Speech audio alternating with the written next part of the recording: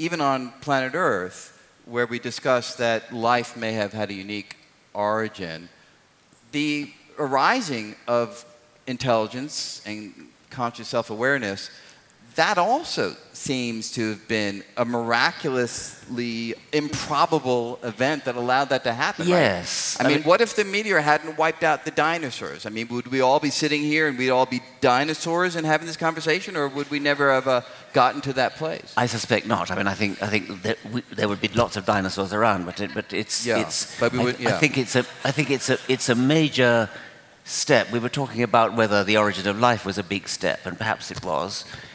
So we don't, and I said that was a corollary of whether we think there's life elsewhere. So there might be swarms all over the universe of bacterial type life. But if we ever discovered life elsewhere, it would have to be by radio waves coming in. And that means it would have to be technologically sophisticated life. And that means it would have to have overcome another barrier, so that the barrier from bacterial level life, maybe there are several intermediate ones, and then up to the kind of life that's capable of producing radio waves that we can detect. Right, so long if it's far enough away. I mean, if it's near enough by, in principle, we could. If it's near enough by, yes. But I'm suspecting that's probably not. I'm suspecting that if we ever do discover extraterrestrial life, it will be by SETI.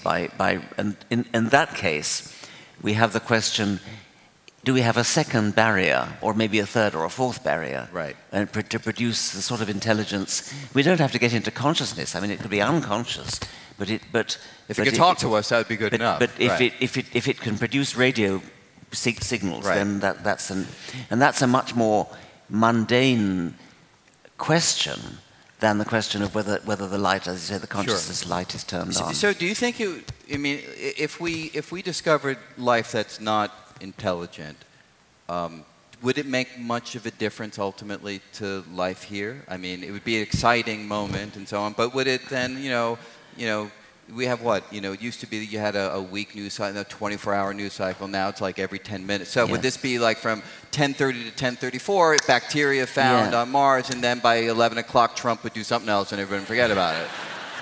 I like to think that it would change the way we think about our own life, but maybe it wouldn't. I think it really would if we were contacted by intelligent life forms elsewhere, especially as if it was intelligent enough to get its signals here, it would have to be a lot higher level than us, and so we would have a lot more to learn from them than they would learn from us, and so.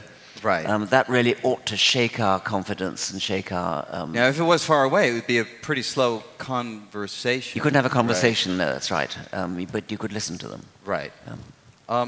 So let's say we did have this conversation going. Let's say we get over the barrier, somehow we learn how to communicate with each other, and fancifully, let's imagine that the conversation happens more quickly than 500-year interval between. So let's put all that to the side for just a second, which is certainly a technical detail. Could you imagine that the logic by which this intelligent extraterrestrial society lived and thought and worked and created would be fundamentally different from the logic here? I love that question. I mean, You've heard this question before? I mean, well, is this frequently asked to you? I feel so hackneyed. I thought it was a good question. That's why I say I love it. I mean, clearly they would have Pythagoras' theorem. They would have numbers. They'd have geometry. They'd have.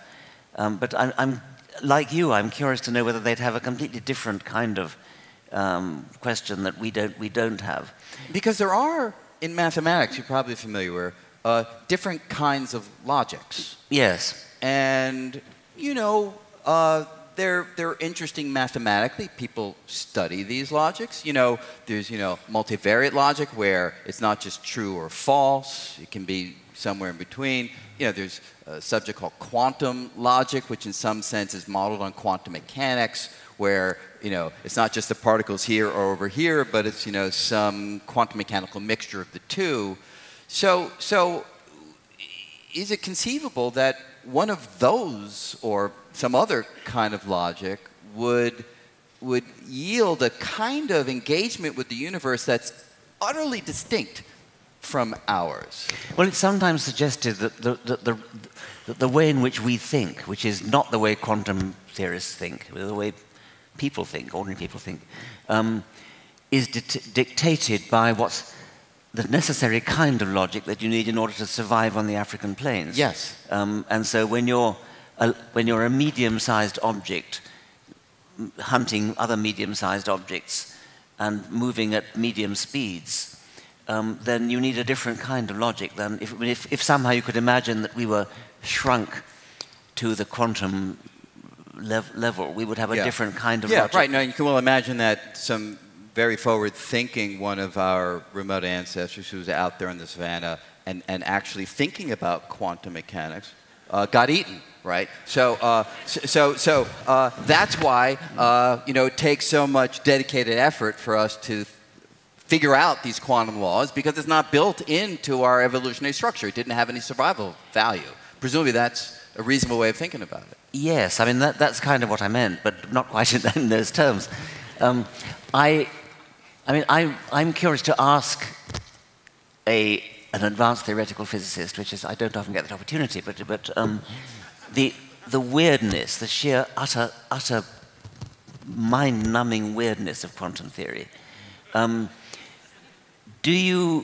you one of those physicists who, as it were, takes that in your stride and says, well, I can't conceptualize it, but the mathematics works, and so and the predictions that it produces are verified by experiment, and so in some sense it's got to be true? Or do you lie awake at night wishing you could understand, or perhaps you do feel you understand it well, I don't feel I understand it in the same way that I understand tables and chairs in a classical experiential perspective.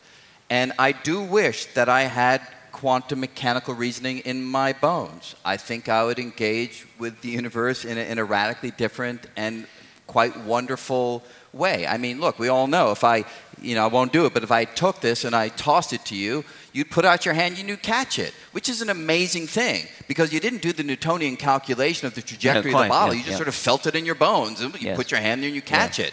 So it's so mundane, but it's so wondrous that we're able to do it, and it just shows the power of imbibing the rules that are relevant on the scale at which survival takes place. And I wish I had that same quality when it came to an electron in the hydrogen atom, that I could just sort of feel the s orbital, and I could feel, the p orbital, like be in my bones, right? So if you ask me some question about the hydrogen atom, I wouldn't have to go calculate. I would just sort of be able to do what you did when you put out your arm and catch the bottle. So I don't have that. I wish that I did. At the same time, I certainly do use the mathematics to gain a confidence with the ideas.